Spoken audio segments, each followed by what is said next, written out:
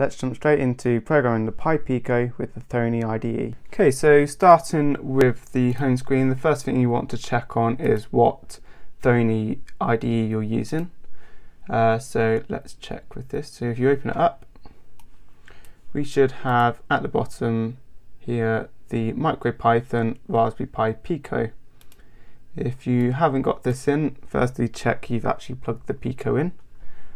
If you've done that and it's still showing, if it says something like MicroPython brackets generic, then you might need to update your Thonny.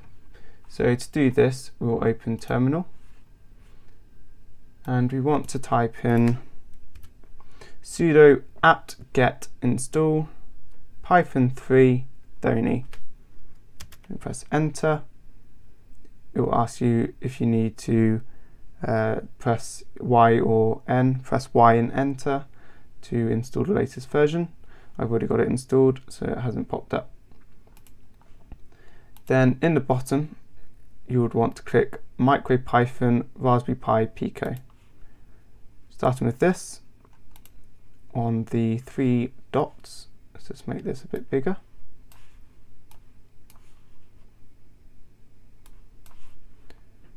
We're going to do the very first thing you ever do, which is print hello world or something similar. So let's do print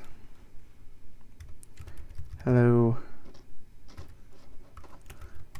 from Pico, and it should show it back. There we go. So that's the actual Pi Pico replying. The next step we want to do is doing it in an actual file which the Pico runs. So this is currently live, similar to the mini-com you saw before in my last video. So let's do it as an actual file. So we do print hello from Pico, and we want to save this. And then you get the option to choose this computer or Raspberry Pi Pico. We'll choose Pico. And then you want to choose a file name. So these are all the ones I've already got on it. You want to avoid using run.py and avoid using main.py until I go over that section later on. So we're going to do hello.py. Don't forget to make sure you put the py at the end for the extension. You need this. You press OK, and if it hasn't already run, which it sometimes doesn't, you can click run at the top and it shows this sort of command to get it to run.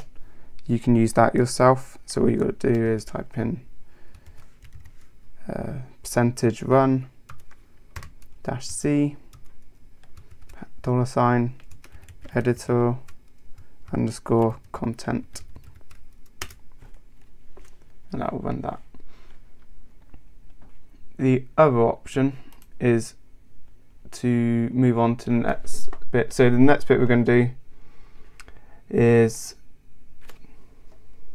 to do a simple script with the LED which is on the Pi there. So let's do a new file actually. And we're going to do a simple import machine. So this is importing all the commands for the Pi itself, or the Pi Pico. You don't have to import the whole library machine if you don't need to. If you want to just import pin, which is the one we're going to use, it'll make it a bit more lightweight. This is importing the whole library though. And then we want to do import utime. So utime is like a lightweight version of time, which you'll see in Python quite often. Then we're going to make a variable called LED, and it is machine.pin, and we set the pin number, which is 25, and then you want to set what's going to happen with that pin. Is it an output or is it an input? We're going to use it as an output. So do machine.pin.out and that's capitals for out. Next, we can set the LED to turn on, so we can do LED.value brackets 1, and this will turn the LED on. Or you can do LED.value 0, and that will turn it off. Although this will happen very quickly and you won't see it. So you can put U-time in between, .sleep, and we'll set it to 1, which is 1 second between. So it'll go on, waits a second, and then it'll turn back off. So we can save this again to the Pi Pico. We'll save this as an LED.py. Press OK. So let's run it. There we go, nice and simple. It turned on and back off. So now we've got that, let's do a simple script which continuously runs pretty much forever. Or at least we could do a for loop if we want it to run only a certain amount of times. And we'll just have the light blinking on and off. So let's do we'll do a for loop first actually. So for I in range, and then we'll just choose maybe 10, so it turns on and off 10 times. So this is going to go through and do I first equals 0, then I is 2, 3, 4, and it'll go on until I equals 10, and then it will exit. Or I equals 9 actually, and then it'll exit, since we start with a base of 0. So the first thing we want to do is turn the LED on. We want to wait, and then we want to turn it off again.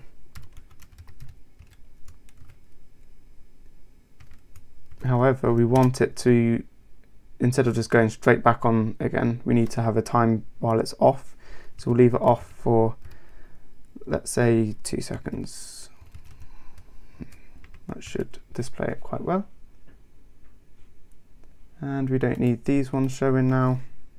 So let's just comment these out, and we'll run the script. So now it turns on for 1 second and then off for 2 seconds. And we'll do this 10 times, so it might take a while to get through. Let's be 30 seconds.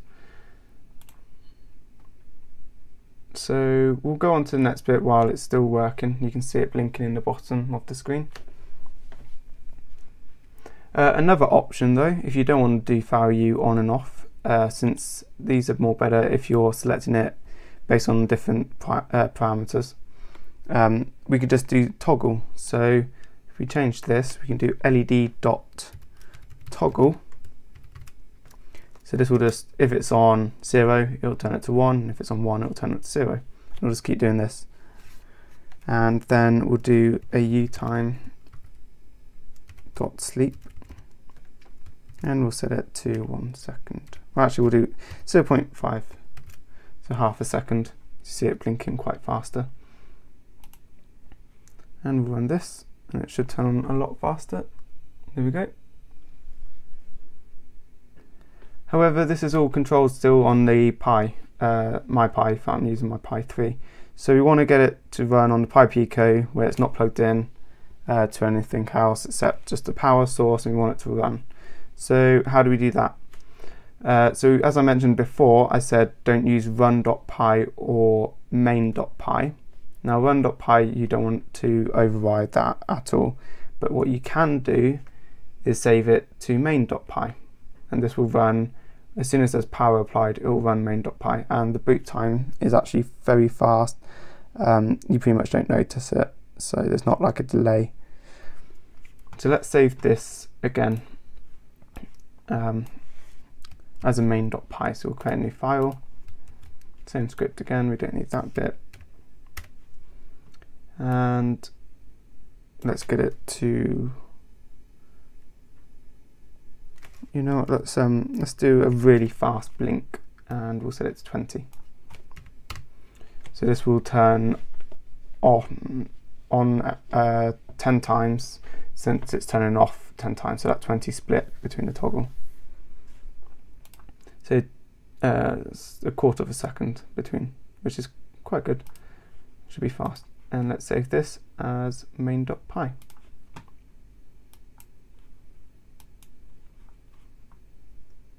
And now we need to apply some power to it, so we'll take this off here. And what we'll do, we'll get my power bank.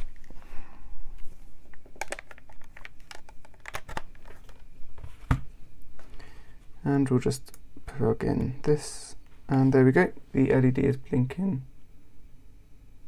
very fast. It's very quick as well, only 10 on and offs. So if we just apply it again. So what about making it run pretty much forever, or until there's no power? We can do that quite simple. We can use a while loop for this, since we're not going to be turning it on and off. So why won't this save up? Because we unplugged it without ejecting it. So we're going to have to close this and reopen it.